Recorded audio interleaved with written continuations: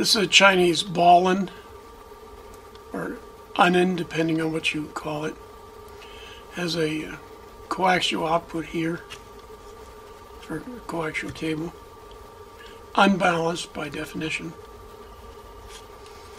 Here at the top, I've got two pieces of wire attached to it. Soldered ring terminals. Okay, big heavy piece of fiberglass. All of this came from AliExpress, including the clamp.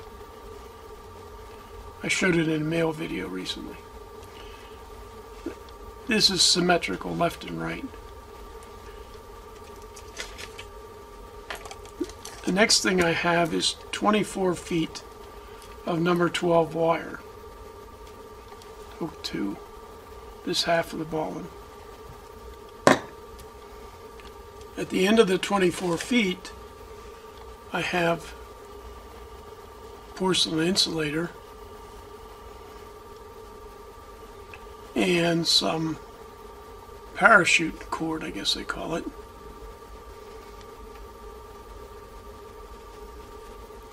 And I intend to stretch out these wires, and since they're not long enough to reach the poles that support them, whatever vertical supports I use, I'll go the rest of the way with the parachute cord.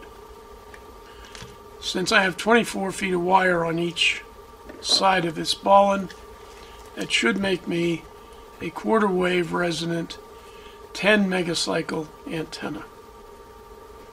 Symmetrical about the center here, converted to an unsymmetrical coaxial cable.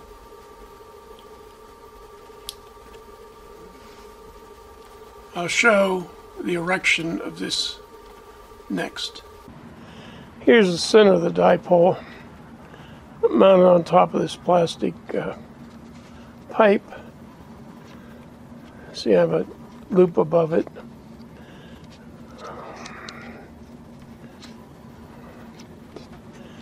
So the wire goes out here.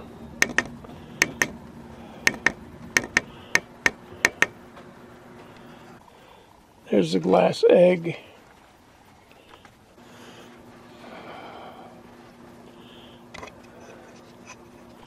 Gets to a tree where I have a ceramic insulator, and then down to the bottom of the tree where I have a cleat.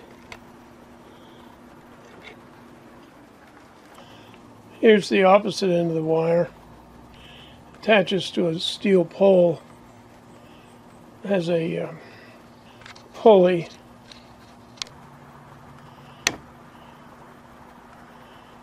There's the egg insulator. So we've got wire coming out, changing to parachute cord. The object of the antenna was to get a 10 megahertz signal into the shop. And what I've got is a spectrum analyzer center frequency, 10 megahertz. Start at 9, stop at 11. I have a T on the input. This BNC connector and coax goes to my shop receiver, half megahertz to 30 megahertz receiver. It's 25 feet of RG58 leading to the antenna. I've got the attenuator turned off, the preamplifier on.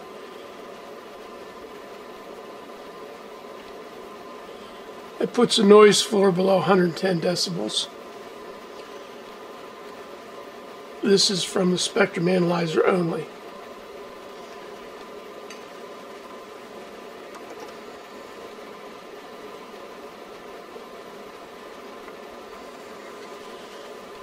The noise floor of the world around me is around -40.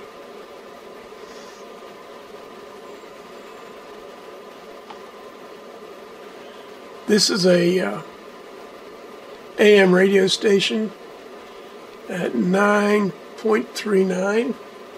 I'll tune my radio to that. خانم‌ها که سرچشون خانم‌های زیاد دارن و داشتن قشنگ من شاگردای من که خانم‌های موسیم هستن و خیلی زیاد علاقه دارن که امتحان خواندن نوشتن و دقیقاً بلد باشن و دمی علاقه زیاد منم تشویق میکنه که من کوشش کنم کار خوبتر درس بکنم دیگه. That's a foreign language radio station. I'll bet this is another one. Here maybe.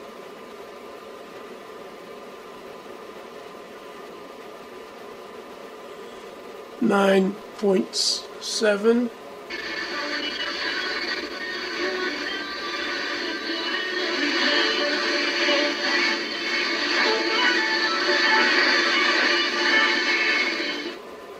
It's also some sort of foreign language station.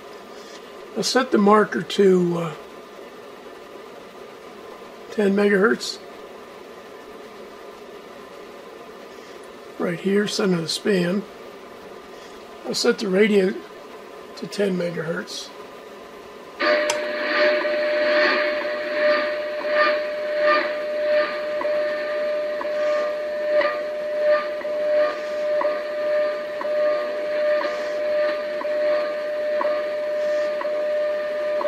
So there's WWV at 10 megahertz. Now,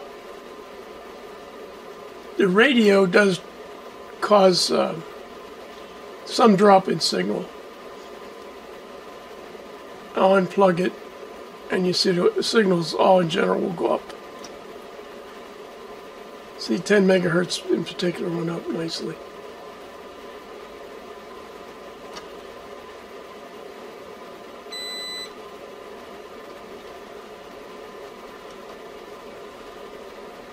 So WWV is sitting around minus 60 decibels. I'll put max hold on. Alright. There you can see WWV. Here's the TRF receiver at 10 megahertz.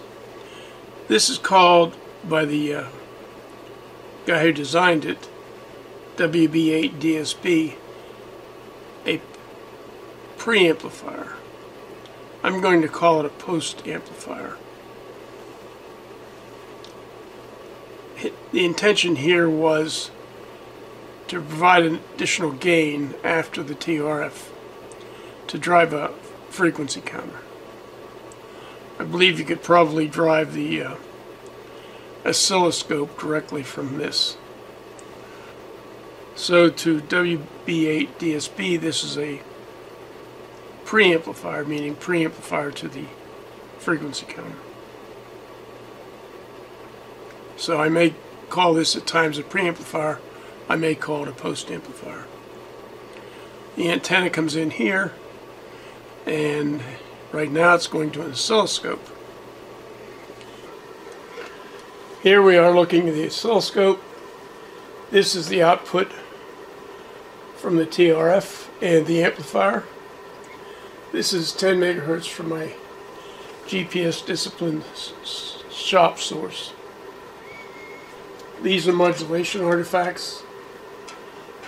You can see when the modulation stops, it gets into a pretty nice sine wave.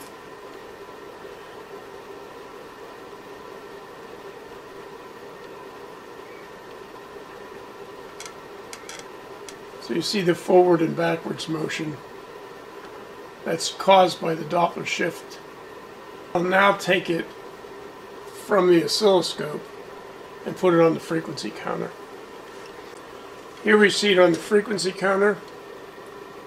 Now this frequency counter is connected to my shop standard, so it's GPS disciplined. You can see the signal strength is varying. The input impedance is 50 ohms, and frequencies, for all practical purposes, 10 megahertz.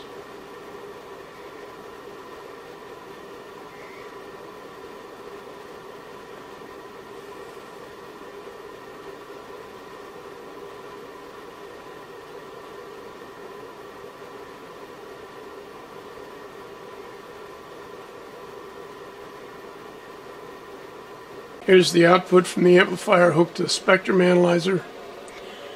Same conditions as before, 10 megahertz center, 9 megahertz, 11 megahertz.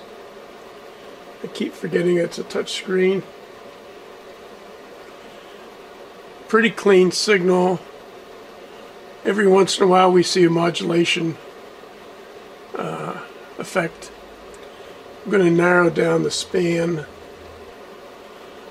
There's a 600 kilohertz span. You see the 10 megahertz signal is pretty pure.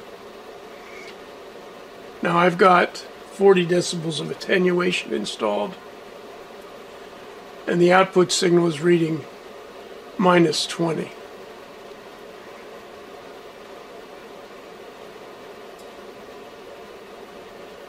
Averaging on.